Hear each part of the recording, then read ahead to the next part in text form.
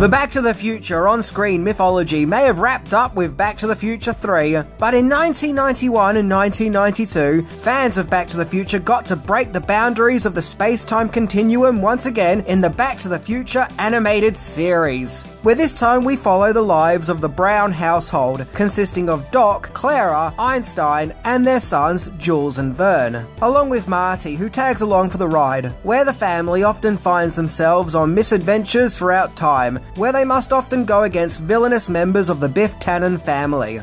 For better or worse, the Back to the Future cartoon took more of a wacky comedy approach, with a great deal of the main focus being on Jules and Vern.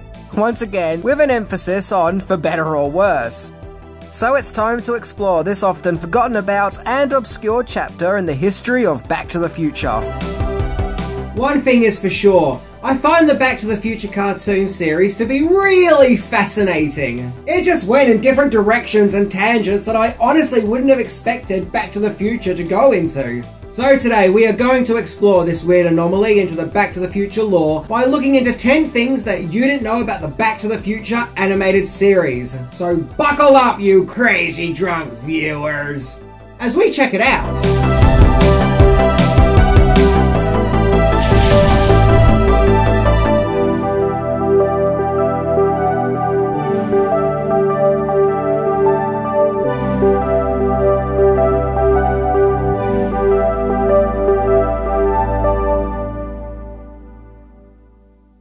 Number 10. The first cartoon series for a new animation company. So the Back to the Future film series may have wrapped up in 1990 with Back to the Future Part 3, with everything nicely finished, signed, sealed and delivered, with no more adventures for Doc and Marty.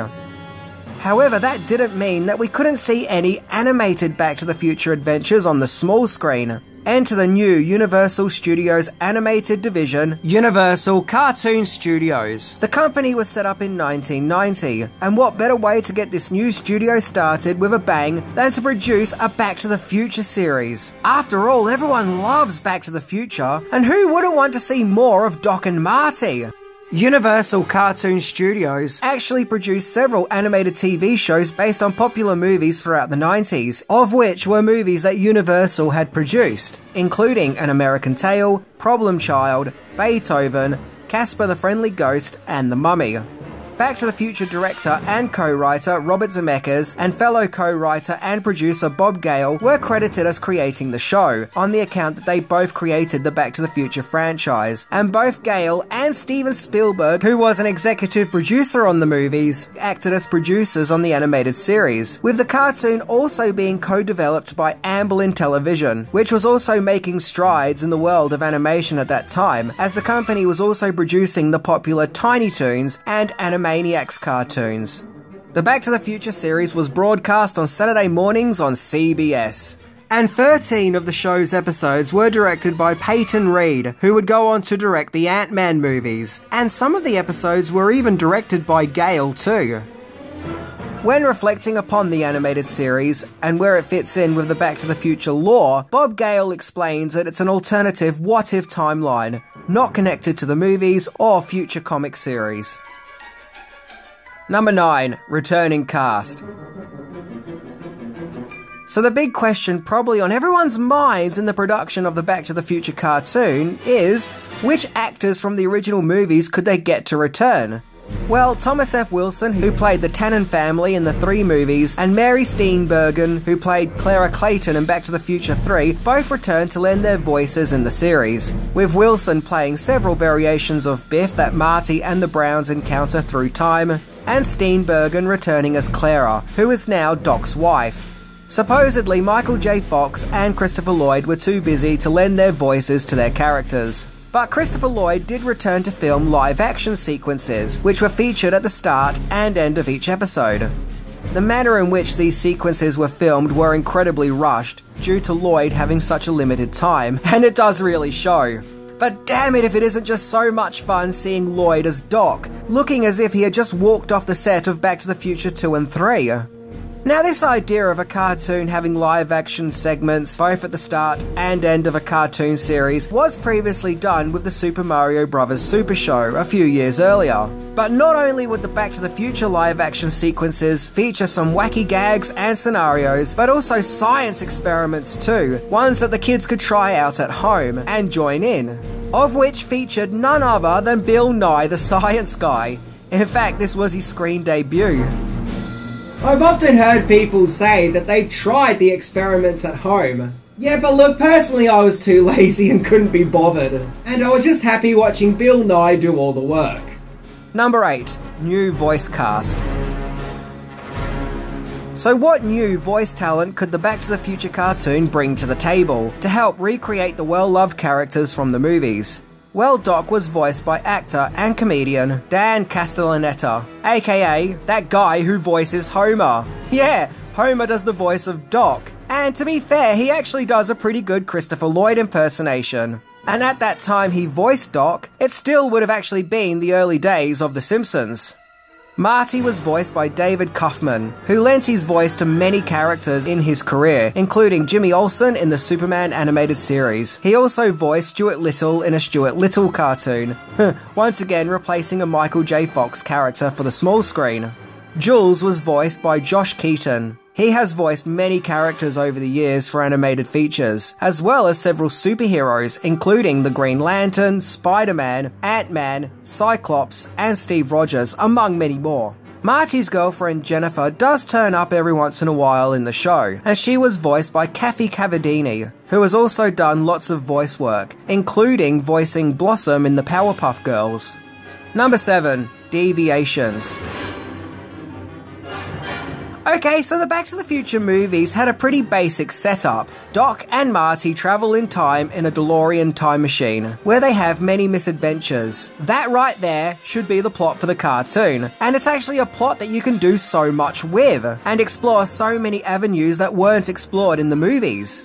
And wow, the Back to the Future cartoon might have just had the most unfortunate and misguided direction that it could have possibly gone into, as the cartoon decides to mainly focus on Jules and Vern, Doc's boys that we see briefly in the last 2 minutes of the entire trilogy. And even within that time, one of them spends most of their screen time pointing at their junk and pulling faces.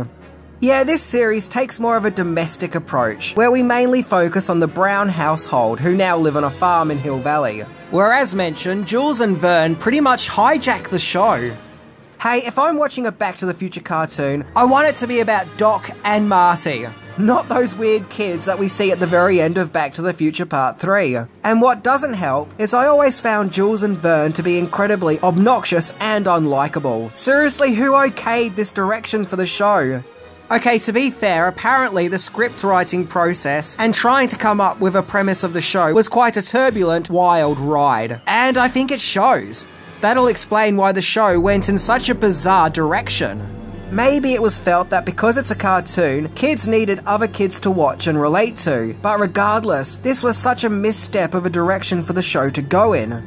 And then there's Marty. So, yeah, about that. Marty is pretty much a side character in his own show, and what's worse is they made the character a complete and utter doofus. A bumbling, hapless, comical buffoon. It's really tragic. I mean, how do you take one of the coolest and most street-smart characters in movie history and turn him into a complete nincompoop? Even as a kid, I found this interpretation of Marty to be, well, for lack of a better word, painful. The steam train scene at the end of the trilogy returns, which is cool, as I always wanted to see more of that, and so does the DeLorean, be that a new DeLorean, only this one is riddled with gadgets, of which it can now fold up into a briefcase. Okay. And it can now travel through time and space, to different locations other than Hill Valley, so basically it's the TARDIS. I love how in the intro we see Doc involved in a hit and run by running some guy over. Look at that, Doc totally committed vehicular manslaughter. Oh, and Dog's Doc Einstein seems to be more anamorphic and at times can move around like a human. Look, I know the Back to the Future movies could be comical at times, but they were still grounded within their own realities. Like, It wouldn't have made sense for the DeLorean to suddenly fold up into a briefcase, or have Einstein driving the steam train like an actual person. This honestly feels less Back to the Future and more Looney Tunes. Number 6. Deleted character. Now IMDb offers some interesting information in that the show was to feature an additional character which ended up being written out, that being a character called Polly Clayton, as theorised by the website, obviously a character who is in some way related to Clara. The character is also described as being 9 years old, and it was probably intended to have a young female character that little girls watching could relate to, but that's just a guess, so who knows why the character was written out. Maybe because there was already so much focus put on Jules and Vern, and they probably thought there was already enough kids running around as it was. Polly isn't the only deleted character, but actually characters from the movies are nowhere to be seen. Those being Marty's parents, George and Lorraine McFly, who despite being popular characters in the movies are nowhere to be seen. Yep, George and Lorraine seem to suffer the same fate as Adam and Barbara in the Beetlejuice cartoon, as characters who have suddenly disappeared without a trace. But then again, the cartoon was more about the Browns than it was the McFlys. Number 5. The cartoon answers a Back to the Future mystery.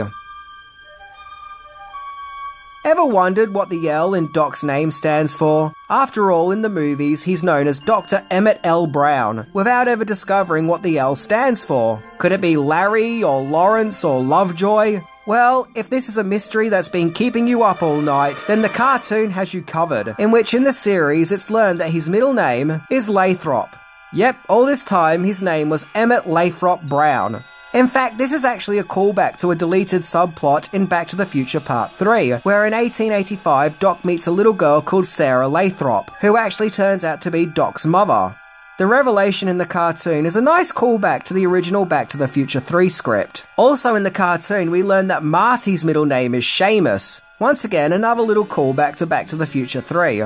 Although one thing I couldn't figure out is why is Marty now wearing a red and yellow Letterman jacket? What about his iconic look of a denim jacket with that red life preserver? Or his 2015 jacket? Why this Letterman jacket? We've never seen him wear that in the movies. Well, my theory is this. Whoever designed Marty's attire for the cartoon had memories of Michael J. Fox wearing a red and yellow Letterman jacket on the Teen Wolf poster, and he had that in mind when designing the character, and basically got the two franchises mixed up, and thus accidentally gave Marty the jacket that Fox was wearing on the Teen Wolf poster. And in addition to that, there actually was a Teen Wolf cartoon, which also gave us one of Fox's characters, this time being Scott Howard, with the red and yellow Letterman jacket, despite the fact that in the movie itself the character never wears a red and yellow Letterman jacket. It was actually blue and yellow.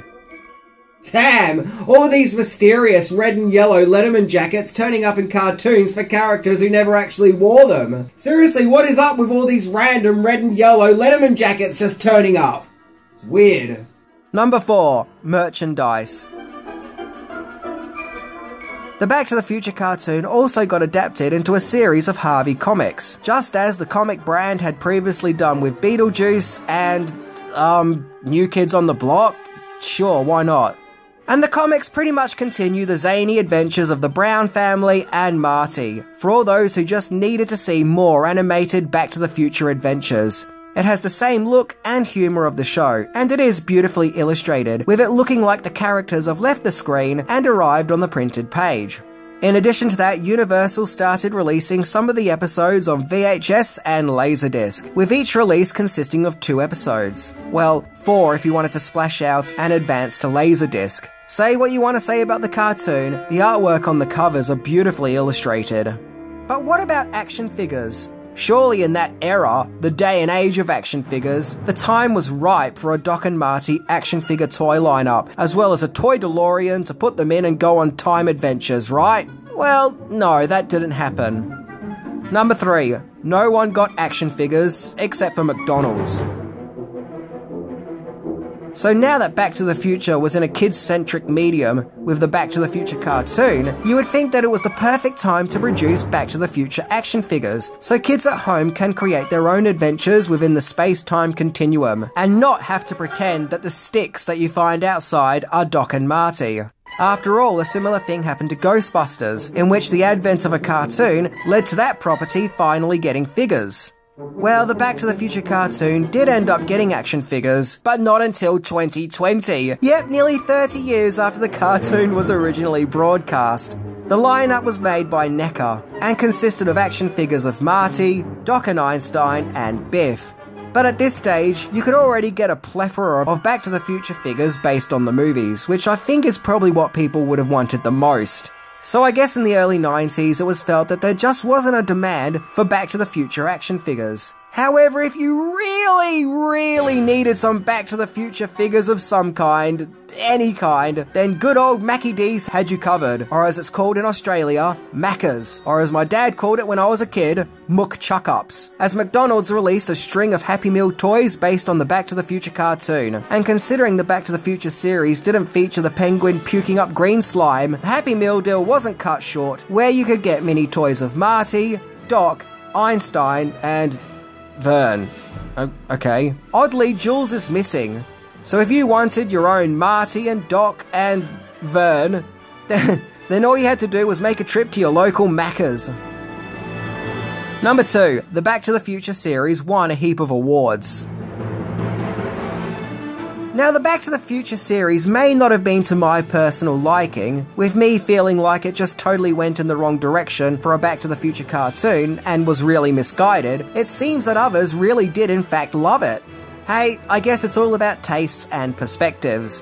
The Back to the Future animated series won 2 Daytime Emmy Awards in 1992, one for sound mixing and the other for sound editing, and then a further 2 Emmy Awards in 1993, once again for sound mixing and the other being for sound editing.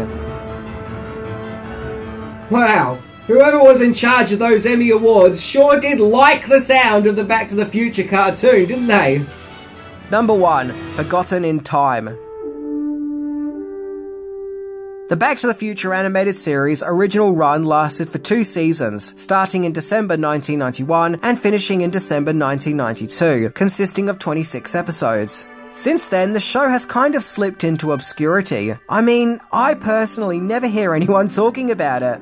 The film series is still widely praised and celebrated in the pop cultural landscape, of which still has many conventions, celebrations, and even documentaries, some of which are just purely about people talking about just how much they love the film series. So for such a loved franchise, how has the Back to the Future series slipped through the cracks into obscurity? Once again, a piece of extended media based on Back to the Future. You would think that would be a big deal. Well, just going by my own thoughts of the show, I think it goes back to the show just went into misguided directions for a Back to the Future cartoon. I can remember seeing an advertisement for the Back to the Future cartoon in a comic book, and just getting really excited about it. The picture just captured the mood and tone of the Back to the Future movies, and perfectly demonstrated what those movies could have looked like in cartoon format. And to me, it just felt right to now get a Back to the Future cartoon. Yeah, I was totally on board for this. But when I saw it, the look and style of the cartoon just felt off. It had an animation style which looked kind of Nickelodeon-ish. Not saying there's anything wrong with that, it just didn't think that that style suited Back to the Future. And it also had its wacky slapstick oddball comedy, which to me just felt out of place. And of course the fact that Marty wasn't like how he was in the movie, and took a back seat to Jules and Vern. It just felt wrong. The general aesthetic of the show just felt off and not in alignment with the movies. Also notice how in the original advertisement for the TV show, Jules and Vern are nowhere to be seen, like they've been wisely removed. I think the show felt more focused on gags than it did fun and adventure, and the general spirit of those movies that it's based on. Take fellow cartoon based off a 1980s movie, The Real Ghostbusters. Yes, it has lots of humour and can be slapstick at times, but it also knew not to stray too far away from its original source material. It still treated its story and characters with dignity and respect, and felt grounded within the bounds of its own universe. Also, when it comes to the Back to the Future cartoon, there are just other minor little things, or seemingly minor little things, that still just baffle me. Like really strange creative decisions that I just for the life of me can't figure out. Like I couldn't figure out why the music in the intro was a rendition of Back in Time. I mean, don't get me wrong, I love the original Huey Lewis and the News song Back in Time, but why not use the Back to the Future theme? When you think of Back to the Future, what's the first thing that comes into your head? The adventurous and powerful Back to the Future theme by Alan Silvestri, or that song that's played at the end of the very first movie? I mean, heck, it would have made more sense to go with Power of Love. And this wasn't a copyright issue, as the theme does feature in the show, only it takes a back seat and is played at the end. But I have to stress this. I don't hate this cartoon, and I still think that it was made with love. I think the powers that be went out to make a fun and entertaining TV show that extends on Back to the Future, but in my opinion, they just went the wrong way about it. And although I don't think the animation style is in alignment with its source material, it is still fun and energetic. And I also understand that there are many people out there who grew up with this cartoon and do actually absolutely love it. So I think the best way to watch the Back to the Future cartoon is to not think you're watching something like the movies, but more in line with the Beetlejuice cartoon, in that it's really wacky with its oddball humour, as well as other wacky, strange cartoons based on movies like The Mask and Dumb and Dumber. And when you look at it from that perspective, I think you can have a good time and just see it as a zany comedy. And I just want to add once again, I don't think the animated series is bad, it's just misguided. But I do think it's a shame and wasted opportunity, as a Back to the Future cartoon could have been really spectacular. Maybe even platinum. Like the Back to the Future movies, the cartoon did utilise comedy, but it also forgot the most important ingredients that those movies had: the heart.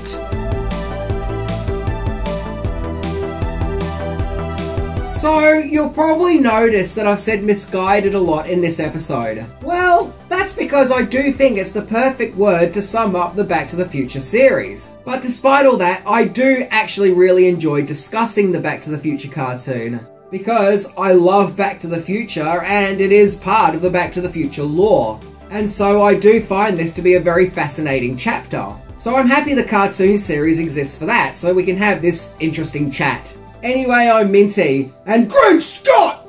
No, seriously, there's Scott! See? There's Scott, and, well, he's pretty great. Great Scott. See ya!